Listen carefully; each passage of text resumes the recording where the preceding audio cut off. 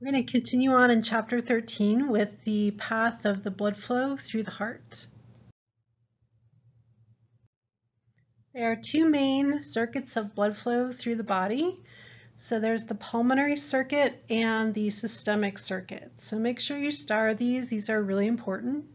The pulmonary circuit is going to pump blood from the right side of the heart to the lungs and then back to the left side. And then the systemic circuit is going to pump blood from the left side of the heart out to the body and then back to the right side of the heart. Here's a picture showing the pulmonary circuit. So the pulmonary circuit starts on the right side of the heart, and we're going to be pumping deoxygenated blood that's been returned from the body. And we're going to pump it out through the pulmonary arteries to the lungs, where we're going to do gas exchange in the lung capillaries, pick up the oxygen, drop off the carbon dioxide, and then the oxygenated blood will then flow through the pulmonary veins and be returned to the left side of the heart. So normally we think of arteries being red and veins being blue, which is true in the systemic circuit, which we're going to talk about next. But in the pulmonary circuit, it's just the opposite. So pulmonary arteries are going to be blue in color because they're carrying deoxygenated blood, and then pulmonary veins are red in color because they're carrying the oxygenated blood. We're going to look at the blood flow in the systemic circuit in a picture on the next slide. But one thing just to point out is that if you take a look at a cross-section of the heart here, looking at the ventricles, you can see that the wall of the left ventricle is a lot thicker than the wall of the right ventricle. And that's because the left ventricle is going to be pumping the oxygenated blood out to the rest of the body. So it has to pump the blood a lot farther distance than the right side of the heart. The right side of the heart only has to pump blood out to the lungs, which is very close by to the heart. So if you're pumping a much farther distance, there's a lot more resistance to blood flow, and so you're going to have to create a much higher pressure coming out of that left ventricle. So that's why the walls are a lot thicker in the left ventricle. Here's a picture showing the systemic circuit. So systemic circuit's going to start with the left side of the heart, and the left ventricle is going to pump the oxygenated blood out through the aorta and then out to the rest of the body. So we'll do the gas exchange in the tissues, dropping off the oxygen, picking up the carbon dioxide, and then the deoxygenated blood will return back towards the right side of the heart through the vena cava. So that's the systemic circuit.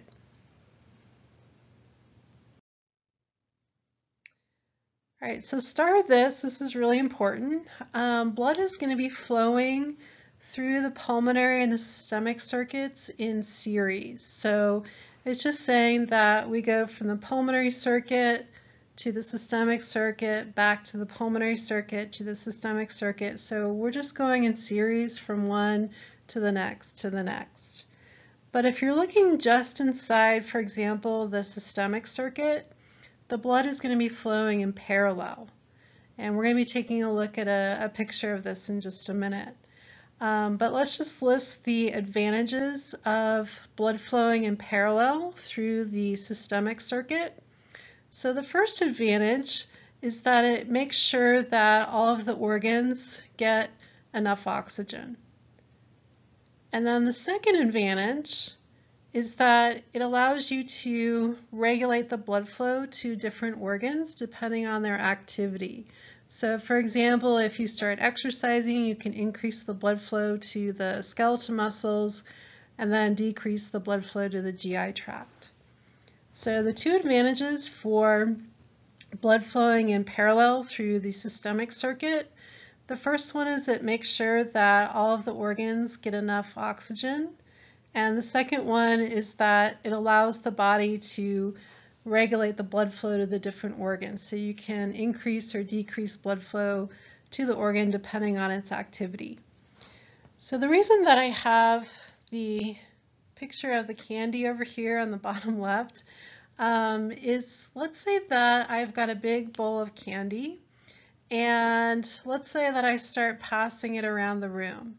And each person can take however many candy bars that they want.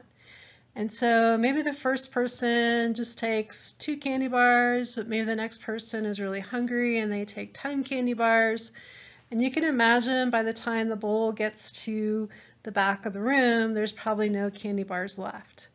So that would be an example of flowing in series, where you're just going from one to the next to the next. So we do not want to flow in series within the systemic circuit, because if you are having blood flowing from like the heart and then going to the kidneys and then finally the skeletal muscle and then the liver, you're going to have somebody at the end of the line that is not going to get enough oxygen.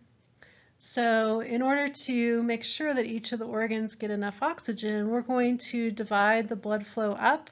So it'd be like if we divided the bowl of candy up and we put the candy into little bags, and then we passed a bag out to each person in the room, everybody would get enough candy. So that's the same thing that we do with the organs. We're just going to divide that oxygenated blood up in the systemic circuit and make sure that each organ gets enough oxygen. So here's an example of just showing you blood flowing both in series and in parallel. So remember, series flow is you're just flowing from one organ to the next. So you can see our pulmonary circuit is up here on top, and then here on the bottom would be our systemic circuit. So you can see that the blood is going to be flowing from the pulmonary circuit to the systemic circuit, back to the pulmonary circuit, systemic circuit. So that would be series flow. But then if you look inside the systemic circuit here, you can see how coming off the aorta, we've got all of these arteries that are branching off. That is blood flow in parallel. So you can see that the blood is flowing parallel to each other to the different organs. So the reason that we have this parallel blood flow within the systemic circuit like that is that it makes sure that each of our organs are going to get enough oxygen. So if we divide up all that oxygenated blood and then pass that out to each of the organs, everybody will get enough oxygen.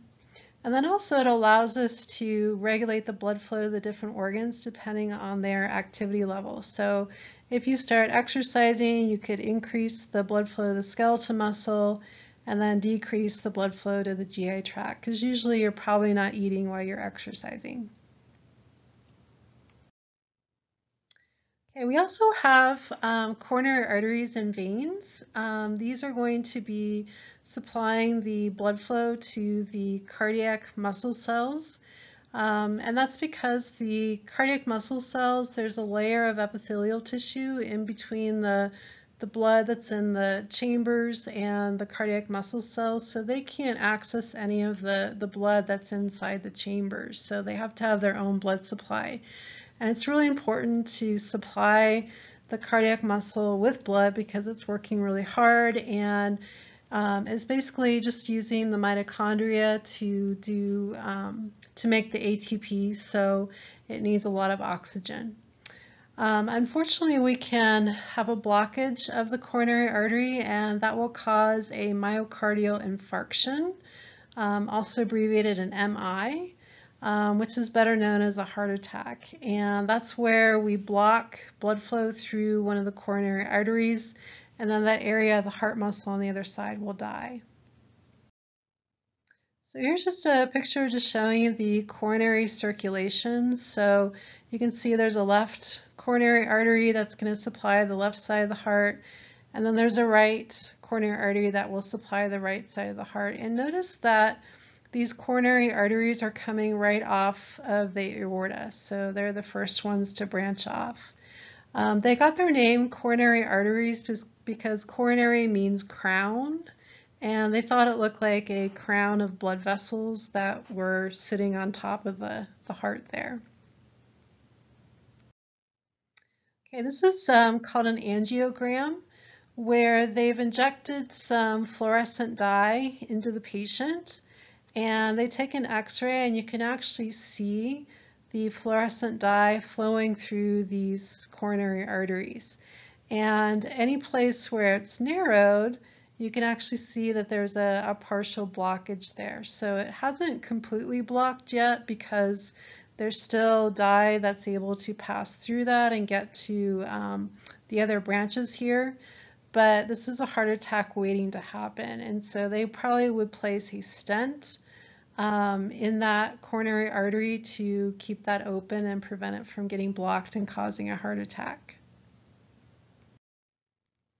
So this is what happens in a heart attack. So you can see that our coronary artery here, we've got a blockage. What happens is that over time, we get these fatty plaques that build up the atherosclerosis. And what can happen is that they can rupture, which will cause a blood clot to form over the ruptured area, and then that will block the blood flow completely through that coronary artery. And then whatever part of the heart muscle is on the other side does not receive any blood flow and no oxygen, and those heart cells will then die. So that's what happens in a heart attack.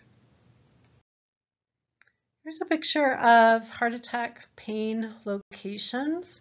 So remember that the heart, being a visceral organ, is innervated by the C fibers. And remember the C fibers create that slow pain, and that's harder to localize. So it's hard to say exactly where the pain's coming from. And then we also get that referred pain. So you can even end up with pain that shows up in the left shoulder and down the left arm as well. You do not need to memorize these signs of a heart attack, but I would just read through these because you're going to see these again in your healthcare classes, and also if you have a family member or friend experience a heart attack, you'd at least recognize what's happening. One thing that's important to note is that with women, they tend to have different signs of a heart attack than men do. Women tend to get more abdominal pain, kind of indigestion feeling, and so they may not recognize that they're actually having a heart attack. And then the other thing that's scary is that about a quarter of patients that have a heart attack actually have no symptoms at all, and so they don't even know that they've had one. All right, the next thing in the path of the blood flow through the heart is we have the heart valves. The valves are really important. They keep the blood flowing one way through the heart. You do not want the blood flowing backwards through the heart. So like for example, you wouldn't want the blood that has just returned to the right side of the heart that's all deoxygenated, you wouldn't want that flowing backwards and going back to the tissues because there's not much oxygen in it. I would start this. It's really important to note that the valves will open and close due to pressure differences. So if the pressure is higher in the area before the valve opens, and then when the pressure is higher in the area after the valve, then the valve will close. So there's 4 valves that are inside the heart. We have 2 AV valves and 2 semilunar valves. The 2 AV valves, these are between the atria and ventricles. So we have one on the right side and one on the left side. The right AV valve is also known as the tricuspid valve. And the left AV valve has 2 other names, I'm sorry about that, also called the bicuspid valve and the mitral valve. I do want you to know all of these names because if you're in medicine, they will use any of these names, so you'll see all of them used. And then the semilunar valves, we have one between the left ventricle and the aorta, the aortic semilunar valve, and then the pulmonary semilunar valve, that's between the right ventricle and the pulmonary artery. So I do want you to know the blood circulation path through the heart, including where all the valves are located. So I've drawn a picture of this here. So it's just a really simple picture of the heart, but you can see the right atrium and the right ventricle here. In medicine, we always look at X-rays, they're always backwards, and so even in our drawings we have everything's backwards. So something that's normally on the left side will be on the right, and so it ends up being backwards of what you would think that it would be. So just kind of get used to that. So here we're just showing you the deoxygenated blood coming back to the right side of the heart through the vena cava. So remember, there's an inferior and a superior vena cava. I won't ask you that, but if you've had anatomy, you've learned that. And then they're going to dump the blood into the right atrium. And then the blood from the right atrium will go through the right AV valve, also called the tricuspid valve. The way I remember that is I just remember that the word tricuspid, tri has an R in it, and I remember that goes with the right AV valve. So if you have another way to remember that, you know, maybe you have a better way, but that's how I remember it. So from the right atrium, the blood will flow through the right AV valve to the right ventricle. The right ventricle contracts, and then that higher pressure in the right ventricle will flip open the pulmonary semilunar valve, and then blood will flow out through the pulmonary artery to the lungs. And then we'll do the gas exchange in the lung capillaries, and then the oxygenated blood will flow through the pulmonary vein and then be returned to the left side of the heart. Okay, so that's all the pulmonary circuit involving the right side of the heart and blood flowing to and from the lungs. Okay, and then the left side of the heart, we're going to have the oxygenated blood entering into the left atrium. It will then flow down through the left AV valve, also called the bicuspid valve or mitral valve. And then it will go into the left ventricle. When the left ventricle contracts, that'll open up the aortic semilunar valve, and the blood will then flow out into the aorta and then out into the body tissues, to the capillaries. We'll do our gas exchange, and then the deoxygenated blood will flow back through the vena cava back to the right side of the heart. So that's showing you the systemic circuit, starting with the left side of the heart and then going out through the aorta to the rest of the body, and then the blood returning to the right side of the heart. So questions that I could ask on the test, I could have a question where I say, you know, maybe the blood is sitting in the right atrium, where does it go next? And then you'd have to tell me that it would then flow through the right AV valve to the right ventricle, and that would be the pathway. And then here's just a better picture of the valves of the heart. So you can see on the right side here, we've got the right atrium, right ventricle, and you can see the right AV valve or tricuspid valve there. It's called the tricuspid valve because it has three valve leaflets, so three cusps or leaflets there. And then here's the pulmonary semilunar valve here between the right ventricle and then the pulmonary artery.